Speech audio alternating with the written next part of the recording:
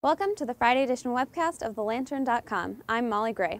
With just a little more than 20 days left until the new Ohio Union opens in spring quarter, more information is becoming available about the new space. Earlier this week, the Lantern reported that 17 rooms in the Ohio Union have been named in honor of donors who contributed more than $3.5 million to the building.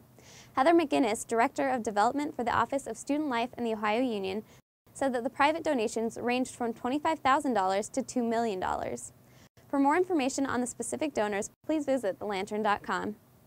Other than serving as a potential hub of student life, the Union will also represent what it's like to be a Buckeye with the All-Ohio State Book Collection, arranged by Ohio Staters Incorporated, and a stained glass art project featuring over 1,000 pictures of life on campus. Both displays will be unveiled when the Ohio Union opens on March 29th. Later today, President Gordon Gee will be arm wrestling Tracy Stuck, the director of the Ohio Union. The two will be fighting for ownership of a painting that Gee took to his home after the former union closed its doors. Check thelantern.com on Monday for video of the fight. We'll now go to Zach Meisel for a look at the Big Ten champion Buckeyes. For the third time in 5 years, Ohio State has Big Ten champions in football and both men's and women's basketball. On a night in which senior Mark Titus shed tears while being introduced and fans chanted one more year toward National Player of the Year favorite Evan Turner, the men's basketball team completed the trifecta with a 73-57 victory over Illinois Tuesday night at the Schottenstein Center.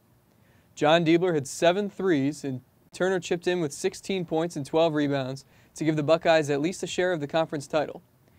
OSU clinched the top seed for next week's Big Ten tournament in Indianapolis, where they will play Friday after receiving a first-round bye. Back to you, Molly. Thanks, Zach. Turns out that the switch to semesters in 2012 is going to be affecting more than just classes. On Tuesday, the Athletic Council of the University Senate discussed competing proposals for ticket allocation in the 2012 football season.